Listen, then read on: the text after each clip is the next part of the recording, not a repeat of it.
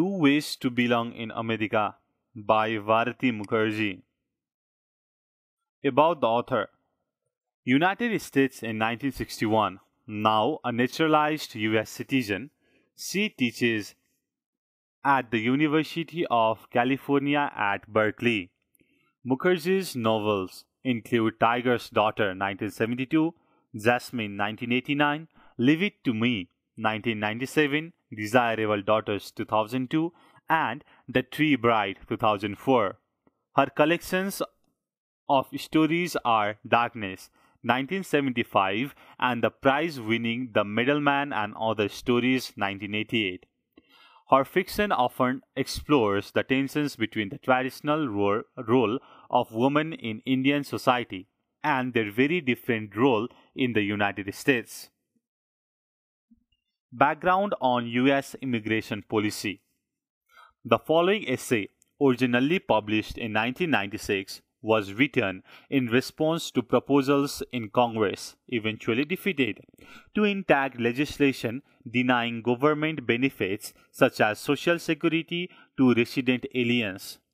Not to be confused with illegal immigrants, resident aliens, also called legal permanent residents, are immigrants who live in United States legally, sometimes for their whole lives, but do not apply for citizenship. Must work and pay taxes like other citizens. According to Census Bureau, the United States population includes more than 38 million foreign-born residents, accounting for about 12% of population. Out of these, 12.5 million are legal immigrant resident and 12.6 million are naturalized citizen, and an estimate 11.1 million are in the country illegally. Most of the rest are refugees seeking political asylum and students and temporary workers with visas. Although various issues related to immigration policy have been hotly debated for many years, particularly a large number of immigrants entered the country in 1990s. The terrorist attacks of September 2001 have led to closer screenings of foreigners who want to enter United States, especially applying for student visas. Summary in English. In the essay, Two Ways to Belong in America, the author and narrator W𝗵𝗁𝗁 Mukherjee tries to address the issue of immigrants in America and what it truly means to belong to a country. Mukherjee talks about herself and her sister's experience as first-time immigrants migrating from India to America. At their arrival to America, they were similar in a lot of ways, appearance and attitudes, views and sentiments. Then, they were both seeking degrees. Mira in child psychology and preschool education, while W𝗵𝗁𝗁 went on to pursue a degree in creative writing. After they obtained their degrees, they were supposed to return to India and marry a man of their father's choice. The second part of this plan, that is their marriage as at home country, the two sisters aborted. Mira, after successfully gaining her degree in child psychology and preschool education, preferred to live in a ways and married a young Indian man pursuing his business administration degree at Waynes University. W𝗵𝗁𝗁, while obtaining her degree in creative writing, married a fellow American student in Canadian heritage. Both of them then would be successfully married for 30 plus years and still maintain contact with each other. However, the narrator W𝗵𝗁𝗁 says that as the only similarity that they have is that they both are immigrants coming from India to America.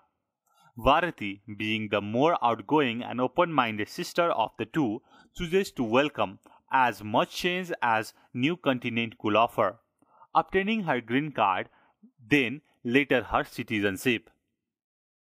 She welcomed the difficulties of marrying a man from a different culture, wanting all the challenges that were accustomed to adopting the American culture. She moved around to different states and even went to live in husband's family in Canada. She wanted to set roots in the country she lived in, vote and make a difference in any way that she could. She simply wanted to feel like she belonged to her new land.